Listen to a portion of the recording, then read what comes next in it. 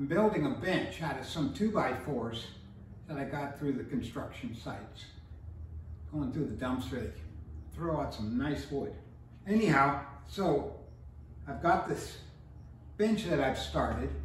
As you can see here, that was a dry fitting test. So now I'm going to put on at least 4 coats of a protective coating, because this may be outside, probably be undercover, but nonetheless I'm going to put on these coats of this Varathane urethane. So we'll see how that goes. It's 90 degrees out, 32% humidity. I've dusted each one of these, cleaned them off, as you can see, with a microfiber rag. The paint I used was this Sherwin-Williams showcase stuff, and I painted this, and that paint's been drying now for about a week. So those are all the details. Of course, as you probably have seen, it comes out white. And you want to stir it, not shake it. And the stick that I stirred to paint for this, hey, we'll see what it looks like.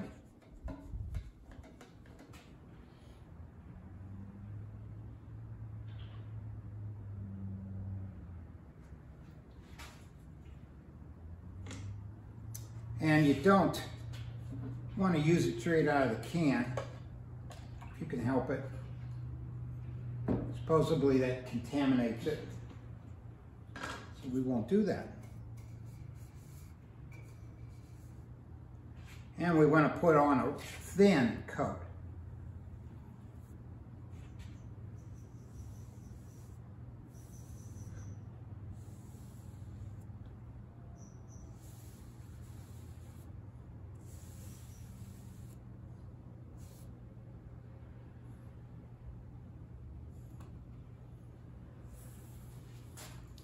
I've not used this product yet, but I did use Hellman's aerosol spray, and I didn't like the results of that. So we'll try this. Again, thin coats.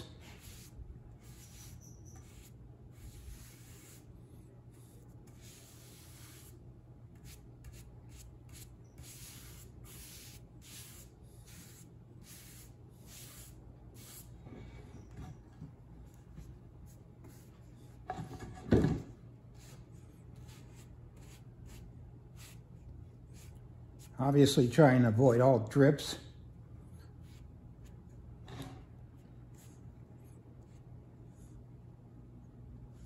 I'll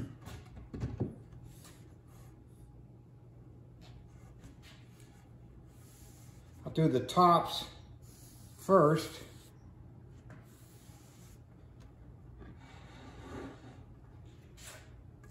So I can catch any drips.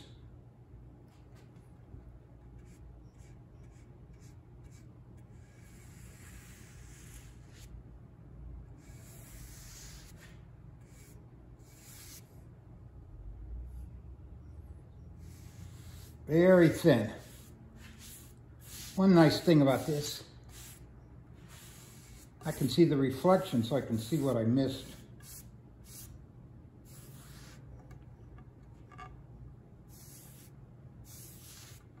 Dries fast.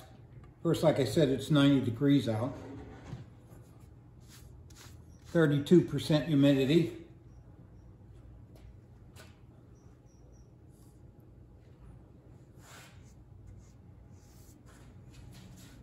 Well, that's the first of 7. So I'm going to go do the rest,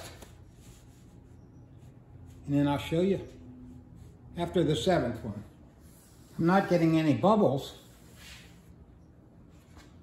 as I've seen a couple comments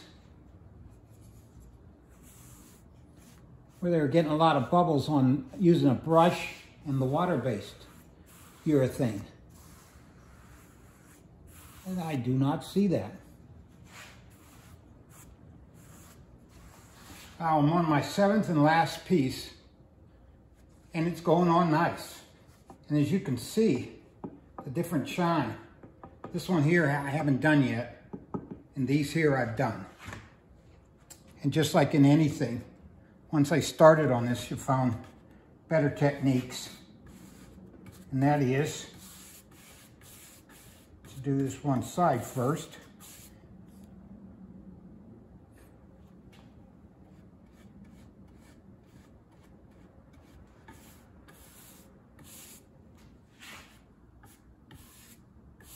With the reflection from the light, I can see what I hit and what I didn't hit.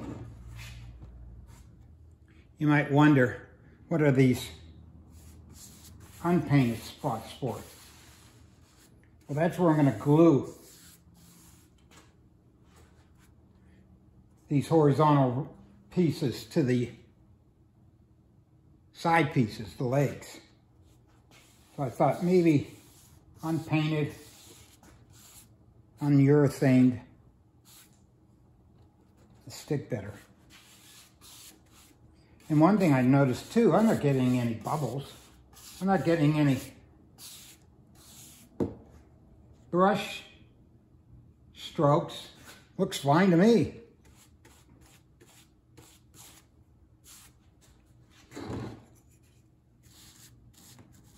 Again, it's not more is better in this case.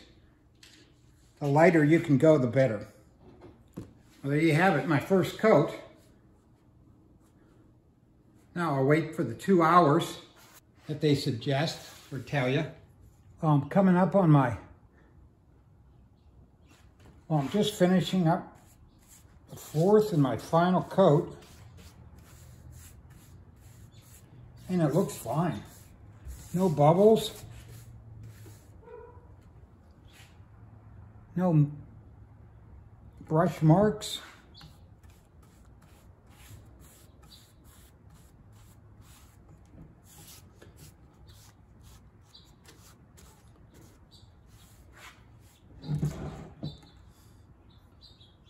Couldn't decipher much between the 2nd, 3rd, and 4th coats, but they recommend 4 coats, so, and I have plenty. I've got 7 2x4s here. They're about 4 feet long, and I barely used any out of the can. In that same area, I could have gotten away with a pint instead of a quart.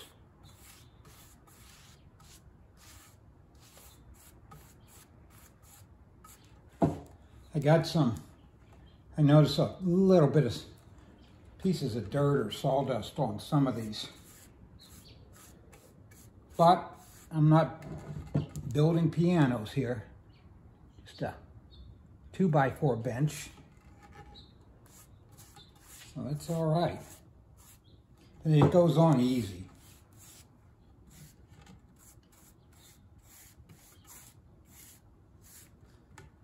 And I used a full 2 hours or more because they recommend it to dry.